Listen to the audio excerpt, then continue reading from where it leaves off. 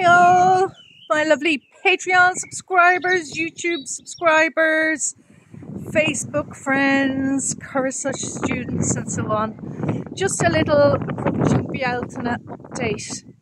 And it's not very seasonal weather. We have had some beautiful days, but it's been raining, the ground's a bit wet, and yeah, you know, lots of cloud. But I will be decorating my May bush out at the gateway this evening, and we will be tying on our intentions.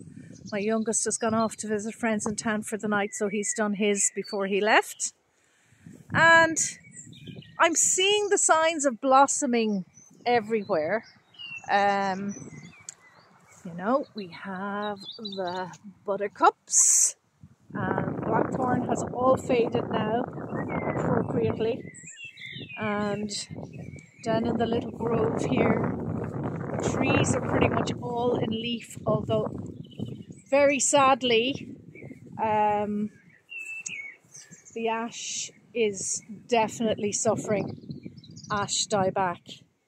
And I don't know if they're completely beyond help, if they're beyond recovery at this stage now. I think they may well be. I'm just going to get behind this camera now, just so you can see. The three-cornered leeks have just literally taken over the whole garden. Lots of Herb Robert here. And primroses in there.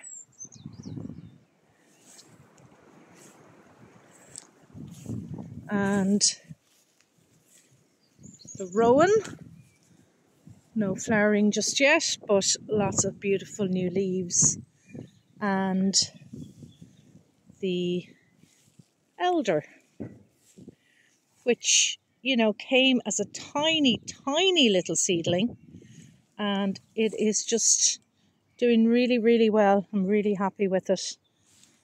So our alder is here.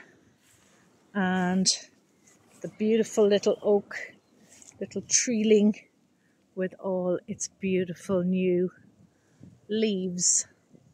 And there's lots of hazel planted along the hedge there. So that sense of blossoming and abundance, lots of these little cuckoo flowers coming up as well, all over. So just coming back to you here now. That was the back of my hand there. Or it wasn't, it was my pan. Anyway, so here I am rambling in the garden and rambling.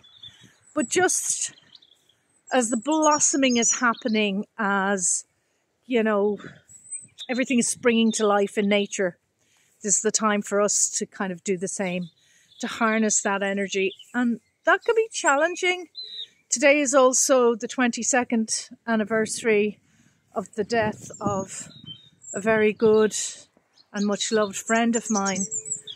And I feel the emotion of that this time every year, and it's just so at odds with that life force energy of Bealtaine in so many ways. So it's not always something we can contrive to just go, oh yes, I'm in a sense of abundance and blossoming and life force, if life is not like that at the moment. But if possible, this is the time to really put our energy out there and to see that manifestation of all those ideas, creative projects, everything we've been working on through the dark of the year. And I just love these apple blossoms. They just really have that sense of beauty and abundance. And watching these every day, this particular hawthorn is the one with the most buds on, and you can sort of see the white tips already. So I don't think they're going to be open for tomorrow. So tomorrow, yeah, 1st of May, so May Day, lots of folk traditions associated with May Day.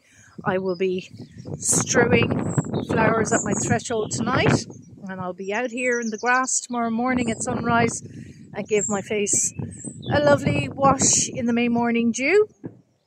But our astronomical cross-quarter day of Bealtaine will be sort of 4th, 5th. So that'll be the day I come out and do, you know, my fire and a family ceremony. As it happens, students will be here tomorrow, priestess training students.